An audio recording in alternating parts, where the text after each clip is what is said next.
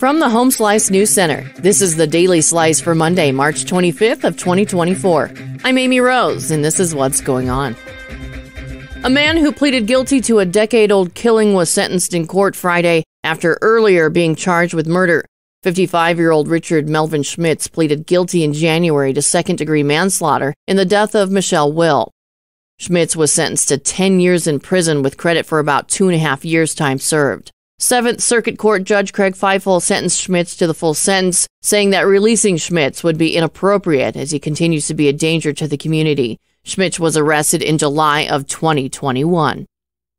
Legal cannabis supporters are hoping a third try will be the final one. Here's Kevin Phillips with the details. The group South Dakotans for Better Marijuana Laws is running another petition campaign across the state to once again put the issue of recreational marijuana on the ballot for voters to decide. Volunteers across the state held drive-through petition drives at 6 locations this weekend. In Rapid City, 6 medical cannabis dispensaries, including Puffy's Dispensary and Green Light Dispensary, participated in an initiative to gather the required 17,508 signatures for marijuana legalization to return to the ballot in November.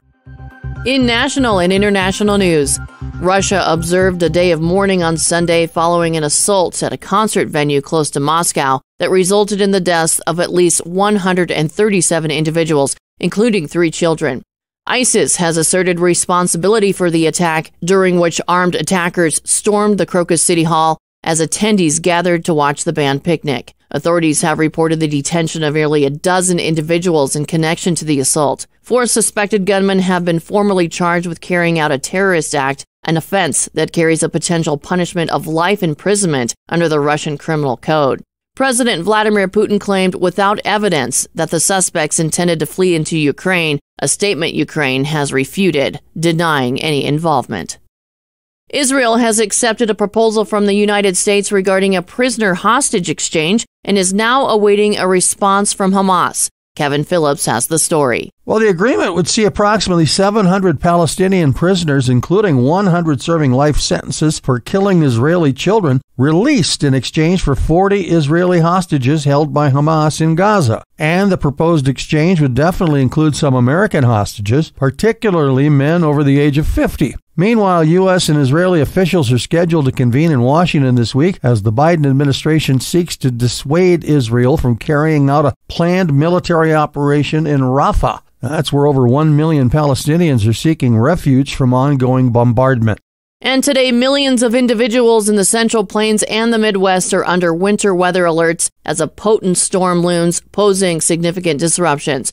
The National Weather Service cautioned that travel may become nearly impossible in certain areas, with the potential for icy roads and whiteout conditions. Blizzard warnings currently span from northern Colorado and Kansas to sections of Minnesota, Nebraska, and South Dakota.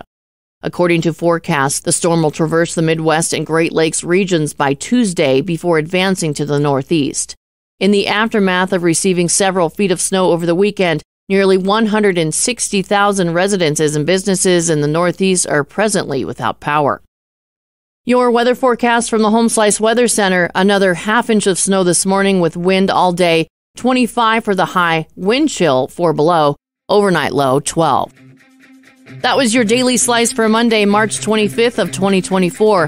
The Daily Slice is a production of Home Slice Media Group, hosted by Amy Rose with Kevin Phillips. Executive producer Mark Houston.